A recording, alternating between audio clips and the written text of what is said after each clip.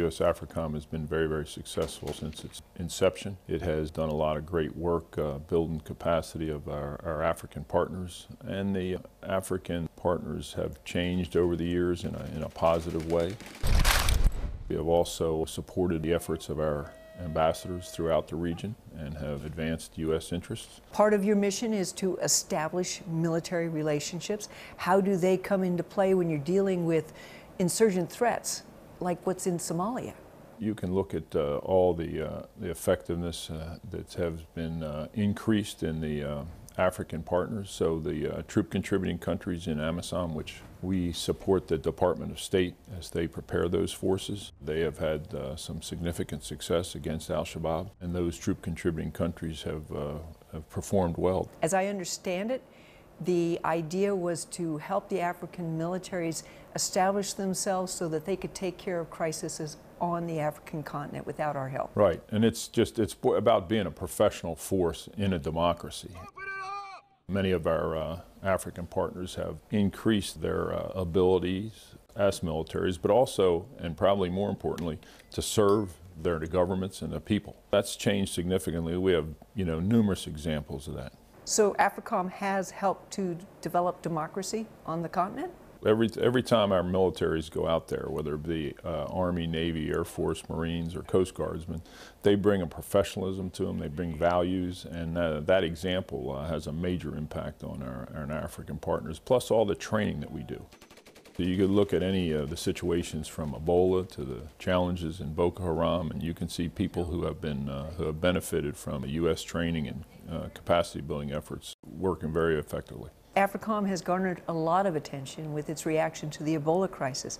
How do emerging health issues impact your strategy? The country of Liberia had that problem down there with the Ebola breakout. It basically shook them to their roots. Their confidence was gone. We went down in support of the U.S. aid to support that effort. We actually succeeded beyond most expectations, and not we, but really the Liberian leadership, Liberian people.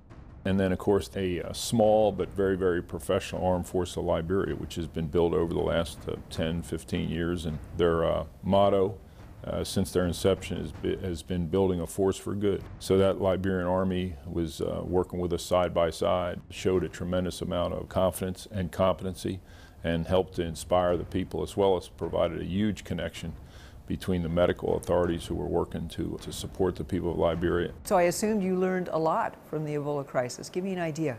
One of the biggest things that made a difference, quite frankly, was the Liberian leadership who reached out to the people and said, this is the best way to take care of yourself and your families. And that was one of the biggest things that was a takeaway, and that didn't take any money. That took leadership.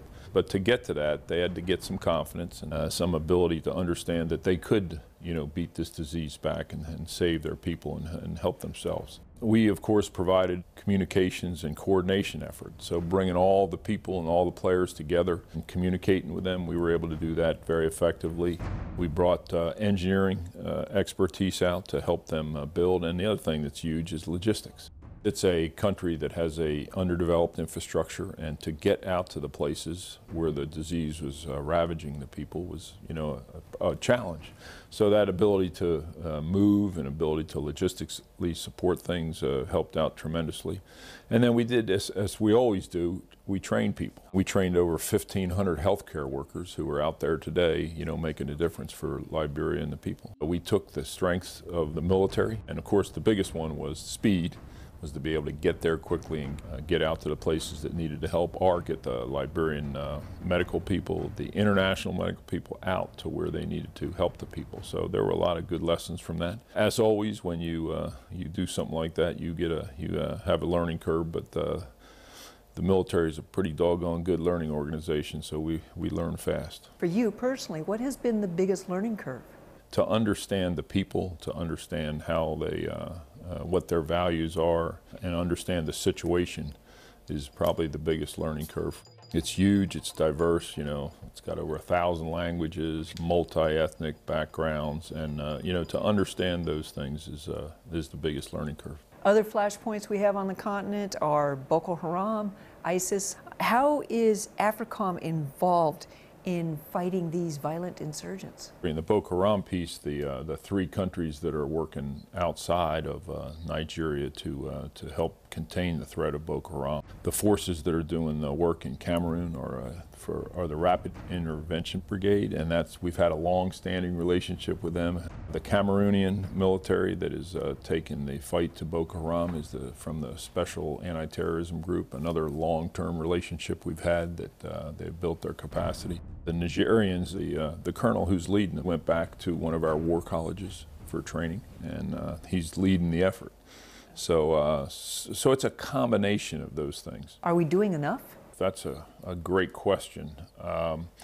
You know, the trans-regional threats and the complex terrorist networks and the criminal networks, you know, that requires a whole host of things. And then, of course, you need a willing and able leadership in the country to make a difference.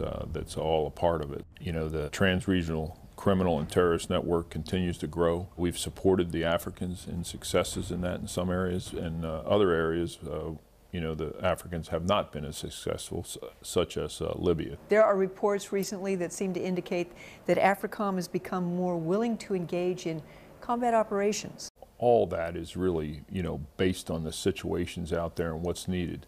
The way we work with all the African nations out there is it's really a demand-based operation. So what they need is what the things that we help them with, and that's what's most important for how we fit in and what we do in our role as a military. So how does this reflect your recent posture statement to reduce risk for U.S. personnel and our facilities? On the reducing risk in personnel and facilities throughout the African continent, as you know, because of the vast continent, you're really concerned about the distances. So what we have done in support of mainly the State Department, who has the primary responsibility to protect the embassies and the personnel abroad, we have developed cooperative security locations, which we can then move to based on indications of warning.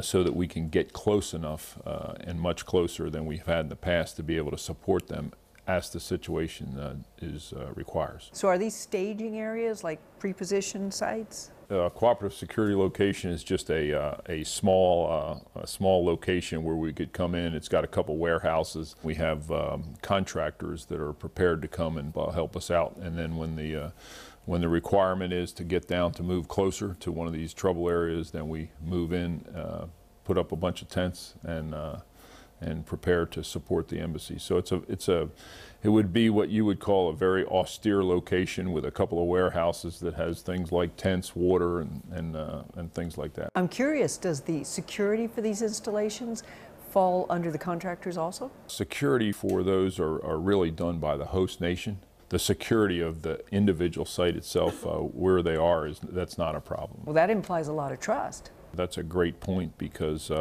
you know, the places where we go and the teams that we work with, the people who secure us are our partners.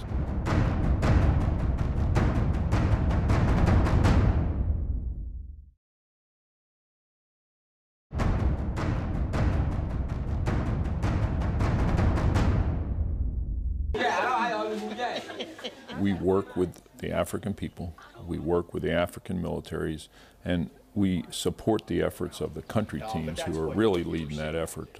But it's important for us to understand, you know, what that level of poverty is and how the actions we take do have an impact on it. So, for example, in the Ebola effort, one of the biggest things we wanted to make sure we did is, as we went down and contracted a bunch of significant support, that we did it at the same level that the nation does it. When you're in a hurry, as you can imagine, we spend a lot of money to get things done fast, and when you go fast, sometimes you make mistakes. So I think we did a tremendous job from the very beginning in Liberia to make sure that what we were paying people was in accordance with their pay scales and was right for that level of population.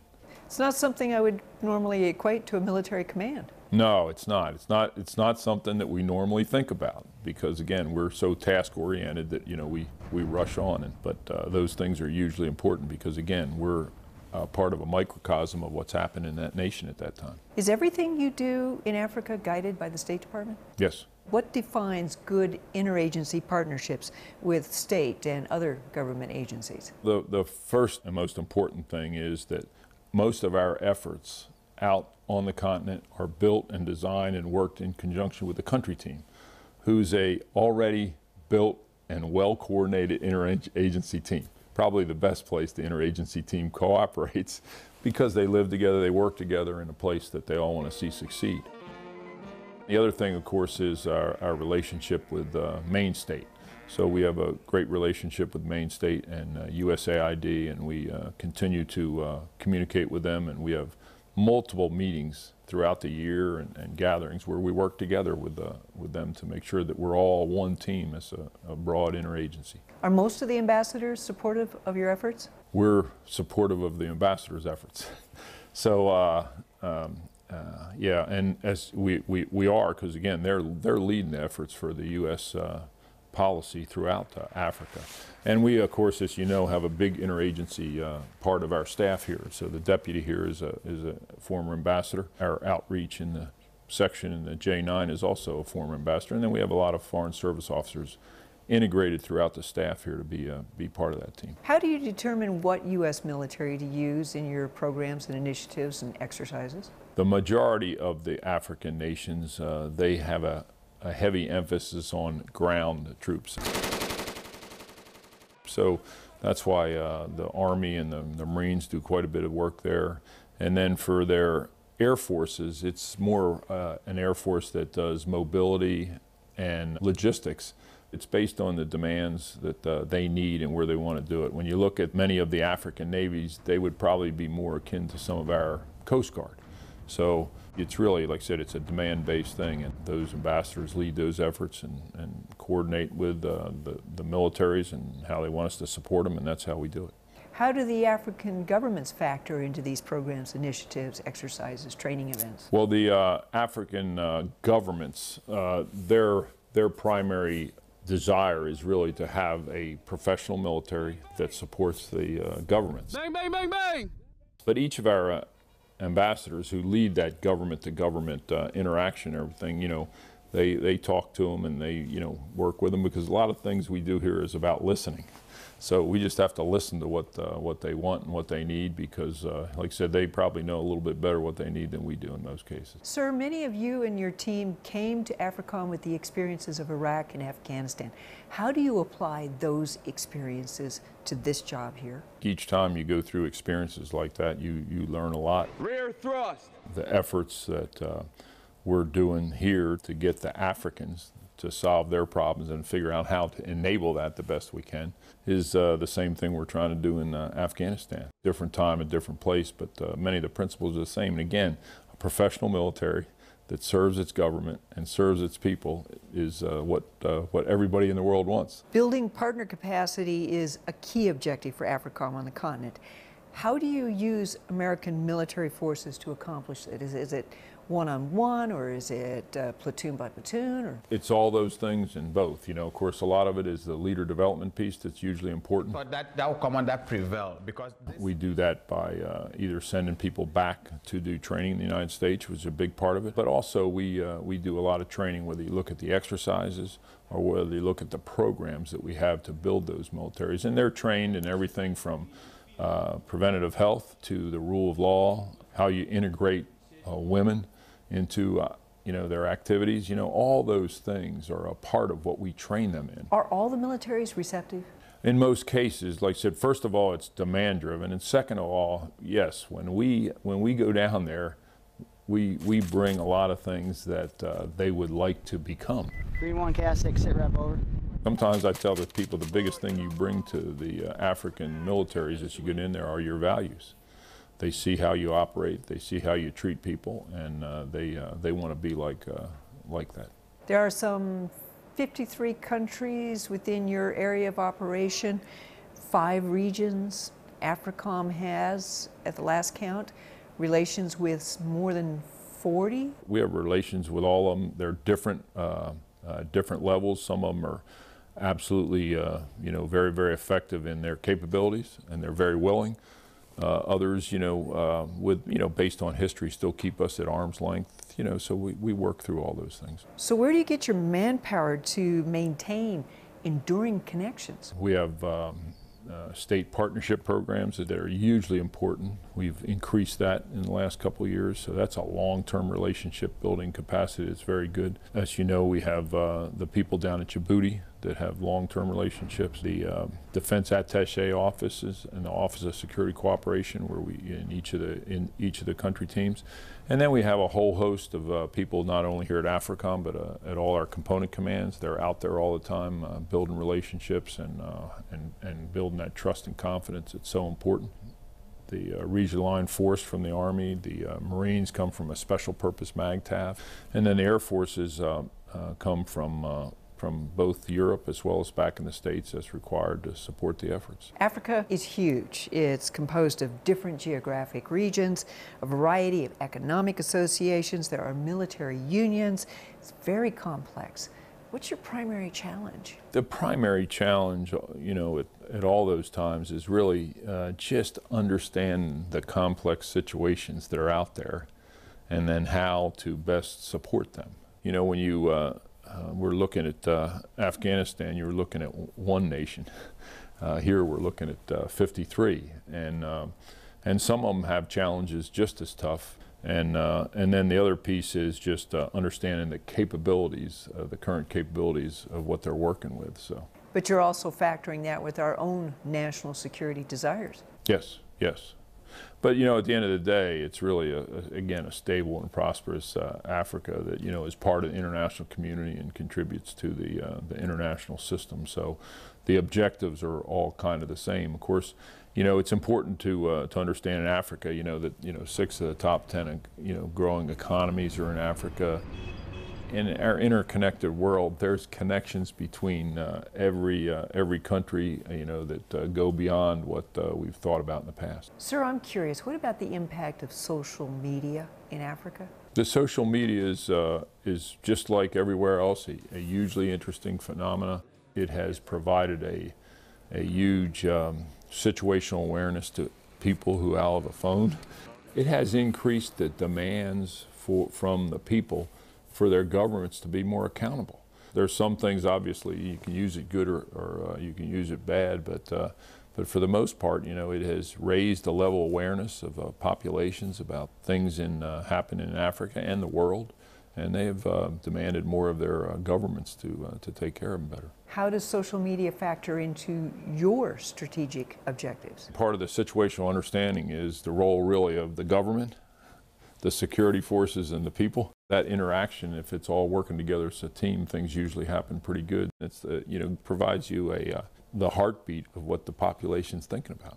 What's next, sir? What can we expect from Africa and from AFRICOM? On the security home front, the challenges of the transnational both criminal and terrorist networks are the things that are really destabilizing the countries that are being challenged right now.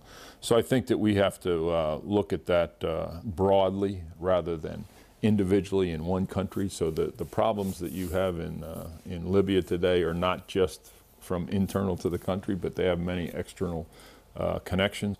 So I think that we have to continue to look at a broader array of solutions, and I also think that we have to look long term, because you can imagine we get caught up in the short term all the time, and these are really long-term efforts that we hope that in 20 or 30 years we'll have a more stable and prosperous Africa. But you read the headlines today, they all seem to indicate that Africa remains a dangerous place. Well, there are places in Africa, but again, if you look at all 53 of them, if you look back 20 or 30 years, Africa was much less stable, was not, didn't have these booming economies, didn't have this educated class of people that could lead them into the future. In the most part, that's been moving in a positive direction. So is AFRICOM making a difference? Yes, yes, AFRICOM is definitely making a difference.